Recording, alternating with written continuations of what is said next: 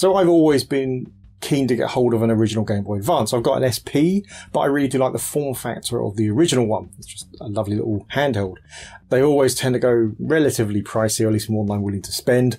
But I've seen a few that were broken, and I started to look around for spare parts. So I looked on Aliexpress, and I did notice that they had a lot of spare parts. In fact, enough to build a whole Game Boy Advance. So I thought, well, can you just build a Game Boy Advance using parts you get from Aliexpress?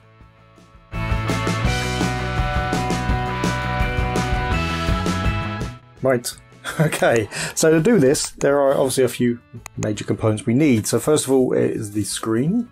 Now this is the first point at which you kind of have to be careful what you're buying. There are two types of screen, maybe more, but I think there's two types for the original GBA. There's 32 pin and 40 pin, so make sure the motherboard and the screen match. So if I remember, then we'll put the price of the screen up on the and I'll put the links to where I got it from in the description. But yeah, with all these things, there's no guarantee that those sites will still be around or they'll be selling the same stuff.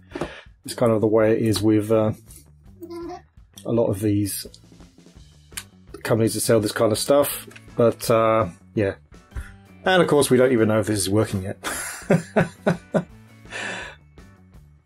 The one really major thing that isn't an original piece of a Game Boy Advance, this is a case that's been made by another manufacturer. I'm not particularly worried about the case because, let's be honest, they've been making these cases for a while now, so that they've probably got the injection moulding completely down pat now. Not only did it come in with the normal stuff, but it came with like the back and the front of the case, obviously. But it came with the back's got the battery contacts in, which is good, and it came with the lens and case screws and the plastic button set as well, which is really handy. And last but not least, for major stuff, the motherboard. Now this obviously cannot be new. This has to be from an existing machine, and this also makes it one of the most dangerous things to buy because yeah, we've no idea why this motherboard exists outside of a normal GBA, why it's not been sold with the GBA. So yeah, this is probably the weakest part. This and the screen, because they're both things that would have to have been taken from an existing GBA. So yeah, this is the these are the things that will concern us. Right. And also necessary but not one of the major things, although you can't play it without it, is the rubber carbon pads which let you actually push buttons and get it recognised, which is, you know, important. I got these from I don't know if the company was actually called Retro 6, maybe it was. This is obviously no spawn, but yeah, I got them. We'll see if they're any good. Right, so the first thing to do, I guess, is to start putting stuff together. Okay, that's the only thing to do, but you know what I mean. Right, so there is our motherboard, and I think this will all go into the front of the case. I'm dropping bits already. Put the lens up there to keep it safe. Right, so there you go. So the shoulder buttons are already in the front of the case, so we'll put the back of the case on afterwards. We've got these bits which are kind of like edging, and they're decidedly annoying. I think. I don't know how I'm going to keep the screen in yet. I guess we will use some... I'm just going to put it in for now, and then it's got padding on the back, so it might hold itself in. But I may put some double-sided tape around it as well. Right, anyway, let's get the buttons out. Yeah, okay, so one of the problems we're going to have with these buttons is because they're moulded, they're going to have little splint points on them, so we are going to have to just, without taking my hand off or any of the bits we need, just smooth those bits down with a knife. Just otherwise, if we don't, they're not going to move as well as they should do. So yeah, we just want to make them as flat as possible. That bit in there is probably fine because it's not actually moving or anything, but the sides So we need bits. There we go. And especially important on the buttons because, yeah, a little bit there, because they will get stuck inside the case if they are not flat. This is the power switch. That was alright actually, and the LED doesn't move, so that's fine. That's the light thing, the light well for the power button. So okay, that's all good. Right. Let's start putting stuff together. So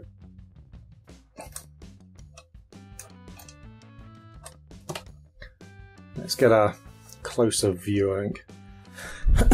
Right, so these are fairly obvious, so these will go, that goes in anyway. These work, they only fit, they've got like these little pegs which go over here and only fit in certain ones. We know B, well, it needs to go upwards, so we know B has to go the right way around, so that will probably fit in like that, and it does. And the A is the same, it's going to be upright, so that will go in there, that, no problem. The power light rail goes up here, underneath the shoulder button. And you, yeah, unless you miss like that. My fat fingers can't quite reach it, so I'm going to use some needle nose pliers.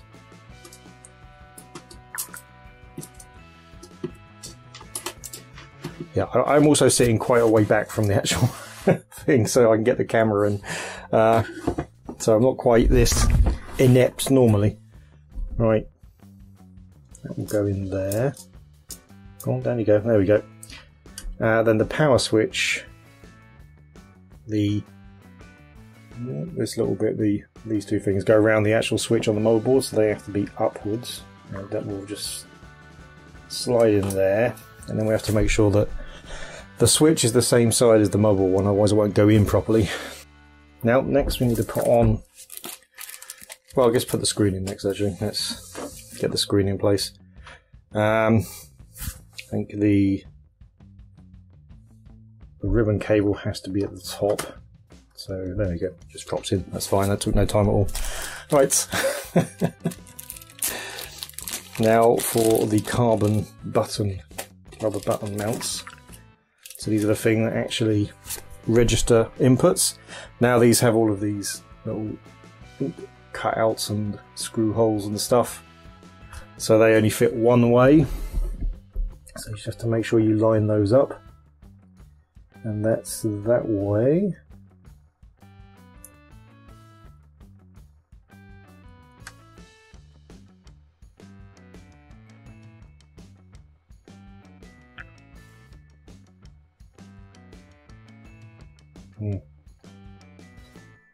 Okay, okay, it was fighting a little bit to go over the middle bit, but that's fine. The start and select things, they can only really go in one way because they've got that little hole there, so that's good. And these again, they've got holes, so one big hole on that side and one small hole on that side. So if we look at the actual thing, we can see that there's a big hole there, so that will go there. It's a bit of the greatest fit ever. That's fine. We'll find out the worst later on. Right, so again we know which way these goes because it has to go that way because we know that the cartridge is on the bottom, and we know that the shoulder buttons are at the top, so up there, so therefore it must be like that. And we know the switch is down there as well. So that was alright. Oh, yeah, I got it around complete. Shoulder buttons are at the top, come on. So the switches will just go into there like that. Come on, go into there like that, like I've just said. There we are. And then, okay, so there we go. That's basically together now. So for the display, it's got this little brown bit on top of the holder. We need to pull that towards the cable, so upwards. And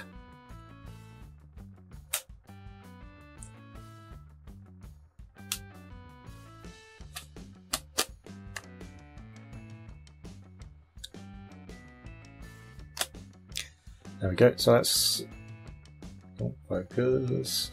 So that's slightly raised, so now we can slot this in there and it should just go in There you go, like that. And now we can push this back down again.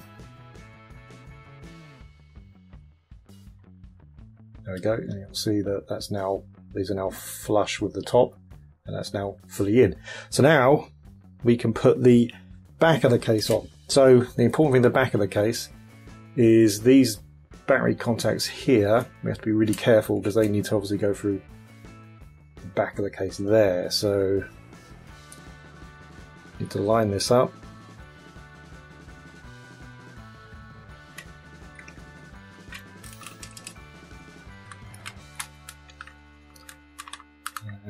Everything seems to be in. Power switch is in. So let's try and put some of these screws in the back of this then.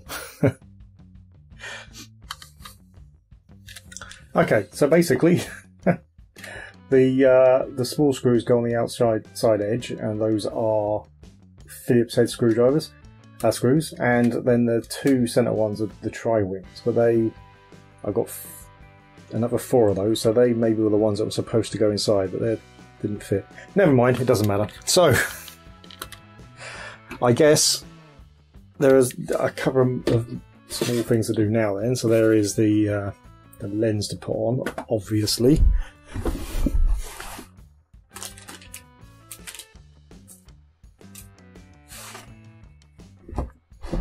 There's also somewhere, and I appear to have mislaid it, they did have a replacement sticker for here, quite an official looking Nintendo one, but I don't know where I put that. So what we need to do is just give this a bit of a wipe, the actual screen. I'm not a huge thing about having fingerprints personally, but it's fine, you know, give it a small wipe. So that's a little bit clearer. Now, we need to put the lens on. Now, I've traditionally been absolutely terrible at doing this, so this should be fun. So we need to peel off the backing.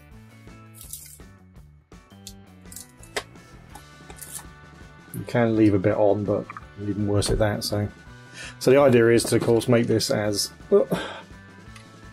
centered as possible, which I think that is. Oh, it did it. It worked fine. There we go. Well, it certainly looks like a Game Boy Advance. The plastic is possibly a bit of a weird colour to my eye. No guarantees of that, to be honest. Now, we don't know if it works, so let's stick a couple of batteries in first. Now, because it's a Game Boy Advance, we can actually do this bit. Let's zoom out again. There we go.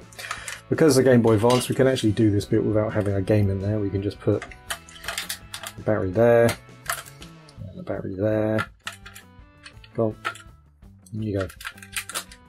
And alright, moment of truth. Oh, like, hey, that looks good. The screen's working, and obviously the motherboard must be working, or at least partially working, because it's showing that. Right, that's a very good sign, obviously. Let's put the back cover on. And we're going to see, because this case did not fit together particularly well, and I don't know if that's me or if that's something to do with the case. But let's try putting a game in, and will the game even fit in is the first question. It did. Okay, here we go then.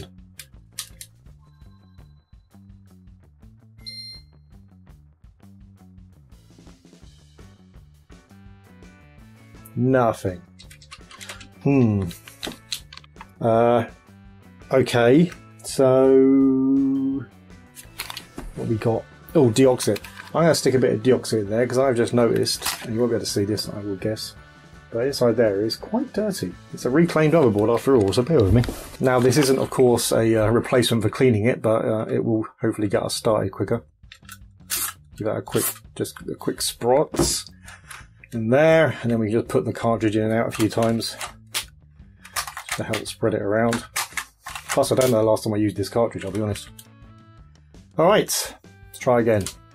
Oh, it says Nintendo. I don't think it said that before. Hey, that looks good.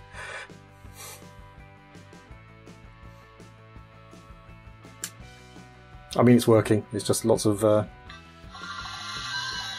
Hey, there we go. Yu-Gi-Oh! And the sound's working as well. Fantastic. All right, let's do a summary. Well, there we go then. So, in answer to the question, can you build a Game Boy Advance from parts just on AliExpress? The answer is yes. Now, more importantly, though, the question is, should you? No. I mean, this is ridiculous. This cost me about the same amount, if not more, than it would have cost me to buy an actual Game Boy Advance. If any of these parts hadn't worked, that would have been even worse, so it would cost me even more. So, yeah, it was going to be a bit of a crapshoot at the best of times anyway. If you were going to do this, and, you know, it is fun, so if you don't care about the money and stuff, then it's kind of nice to put it together. I would probably also just get the better screen. You can buy better screens on AliExpress as well. You can buy lithium battery, rechargeable battery solutions as well. You should probably do those at the same time rather than just putting together a bog standard Game Boy Advance. Right. Anyway, thanks for watching. If you like the video, please hit like. If you really like the video, please hit subscribe. If you didn't like the video or you have something else to say, then please leave it in the comments below. And you can join our membership on YouTube to get access to new videos, or Patreon for the same things. And don't forget to hit the bell icon to be told of future videos. And yeah, see you next time. The present is horrible. The future looks bleak. Remember our childhood to get us through the week. We're getting re-enthused. Back to the past and the things we used. We all know that our pasts were great. Escaping the things that today we hate. Getting re-enthused. Getting re-enthused. Getting re-enthused. Getting re-enthused.